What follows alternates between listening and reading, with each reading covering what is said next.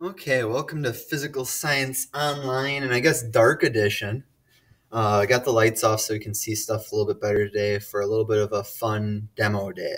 I figured people online, you don't get to even see some of these experiments. This one you're probably going to be even jealous that you didn't get to do, but it's still cool to see some of this stuff in real life. So first off, I have just a circuit. This kind of goes with our circuits lab, but just a little bit better setup here.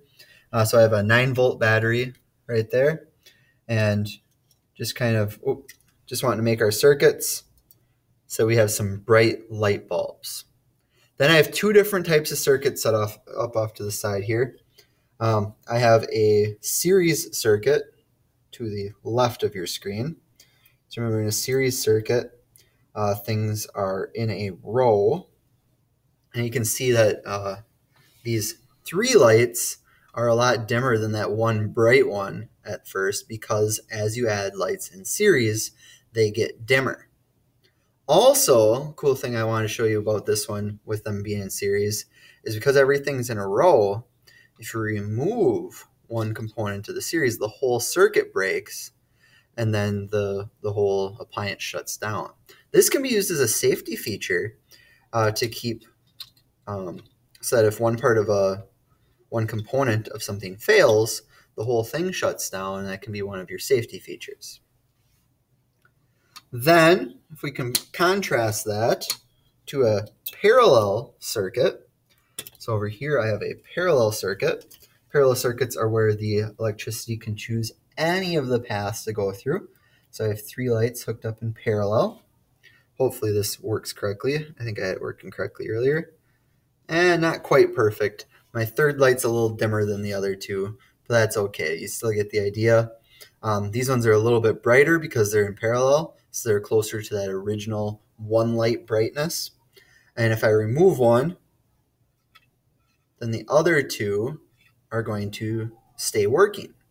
This one even went up a little bit since I removed a little bit of the resistance. Obviously, I don't have those quite perfect as far as the parallel goes, but the electricity is still able to flow. And that can also be used in appliances to make sure that when one thing burns out, the others keep working. Like in your room, maybe you don't want it that if one of your light bulbs goes out, that all of them go out. You still want to be able to have some light in there and be able to, can't figure out what I have wrong on that one. Okay, so there's our parallel circuit and some talks with that. Then the one that you're probably really jealous of that you're going to miss out on is called a van der Waals generator. You can think Tesla coil. It's not quite the same thing, but you might be more familiar with that. When I turn it on, I don't know how well you're going to be able to hear me. Basically, there's a motor in here that turns a rubber band, a big rubber band, that then converts all that kinetic energy from the motor into an electrical charge up here on the ball, and you're able to use that. It's really cool to watch if you have long hair and you grab it, like your hair will actually poof out. I don't, so you're not going to be able to see that. Instead, I'm going to show you a little bit of arcing that you get to play with electricity and a little bit of arc electricity. So let's see what this looks like. So it starts making a little popping noise. That's how you know it's on. That's the electricity actually trying to discharge, pass through the air, maybe even over to my cabinet over here. Let's see if I can let you see a little bit of that arcing. Yeah, I could see that one. I was worried about if that would show up on the camera or not. So I'm actually getting a little, about an inch long arc of electricity going into me. And I can actually feel that throughout my whole body. It actually kind of goes out through my toe into the ground.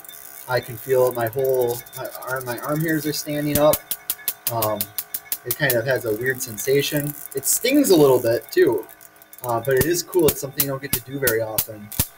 Don't forget to sign up for Flex next year and even ask me to do this if you weren't able to experience it this year. It's a really, really odd sensation that you don't get to experience too often in life. And then to safely turn it off, because the video is almost done, you do have to discharge it. There's a little discharge cable, and then I can turn it off, and you can go on your day. So hopefully you enjoyed this as just a little demo day. That's all I got.